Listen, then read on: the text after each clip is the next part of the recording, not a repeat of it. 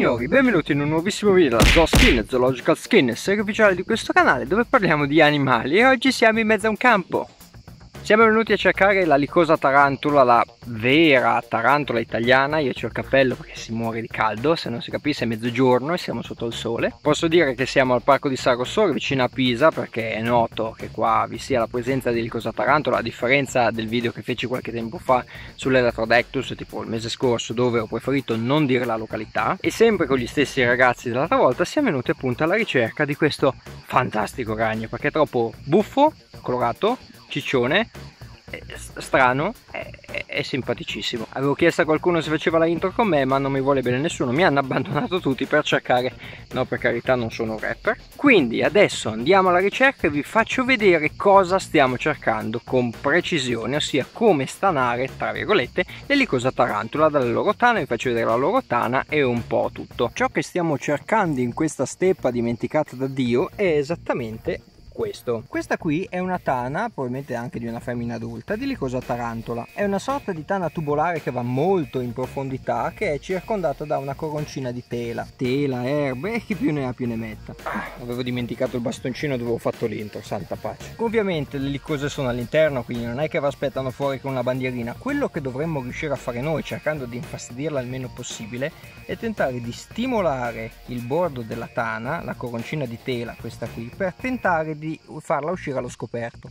Ovviamente molte tane sono vuote perché il maschio lascia la tana per l'accoppiamento e penso che durante la fase di crescita comunque la Lycosa cambi la tana, non allargala proprio, almeno quello che abbiamo constatato fino adesso. Quindi si prova un po' così, se non c'è niente, anche perché solitamente si vede all'interno se vi è un esemplare o meno, si stimola un po', se non c'è niente e si va avanti e si continua con la ricerca in questa valle infinita. Sei impegnatissimo? Abbastanza.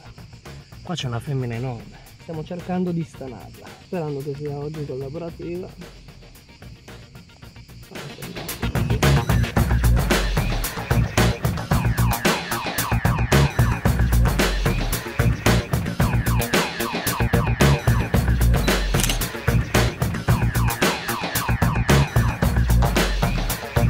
Ok ragazzi, si sono persi là in fondo a cercare. Guarda, formiche della... che messo del cavolo, lo sapevo io, lo sapevo, meno male che ci ho messo sopra i fazzoletti, perché lo sapevo che bevevano la Monster, drogate. Vabbè, se ce n'è dentro qualcuna sono proteine, su Bear Grylls insegna. Meno male che ci ho messo sopra il pacchetto di fazzoletti, vedrai che ci entra dentro di tutto. L'ho messe così. Vabbè. Poi mi sento di specificarlo come in ogni video, mi raccomando, visto che vi ho detto la località e visto che comunque un po' di gente guarda i miei video, è ideale questo posto per venirle a osservare, venirla a fotografare, farci foto tipo queste, che è quello per cui alla fine sono venuto anch'io. È anche ideale per farsi un giro, anche se dal basso Piemonte alla Toscana c'è qualche ora di macchina, ma l'importante è lasciare gli esemplari dove sono, mi raccomando, perché sennò se tutti vengono qua, tutti ne prendono una, a parte che questo è un parco nazionale, quindi non siamo a caso e non si può, punto primo. Punto secondo, non è anche eticamente corretto, visto che qua c'è una bella popolazione, è giusto che rimanga una bella popolazione, mi raccomando, se no tutti vengono qua, ne prendono una, dopo 2 mesi non c'è più niente, non è bello. Mi raccomando, lasciatele qua. Adesso io ho rovesciato un po' di Monster mentre registravo il video, quindi ci saranno un sacco di formiche che si drogheranno e io tornerò alla ricerca sotto il sole cocente di mezzogiorno e mezza. Vai. Io ti faccio il video. Ok. Allora, andate in buscata. Mi sa che sarà sfilata. Tanto adesso poi mentre voi mangiate io imperterrito continuerò la mia ricerca. Adesso ovviamente essendo proveniente l'una fa un caldo veramente atroce e vengono su molto più difficilmente. Adesso qua ne ho trovata una, vediamo se riesco a tirarla fuori, non penso ci riuscirò mai a fare sia una cosa che l'altra, che il video, però volevo vedere se almeno riuscivo a tirarvela fuori quanto bastava per farvela vedere. Mettiamoci così, vediamo se riesco anche solo a tirarla un pochino fuori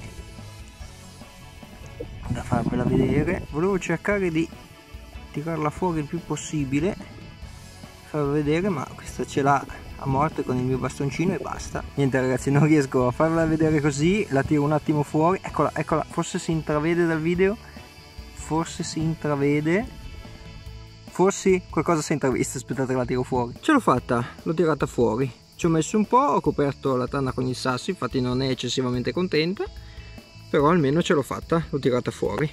Adesso ovviamente levo il sasso e vedete che scapperà di nuovo dentro come una lince. Guardate, via!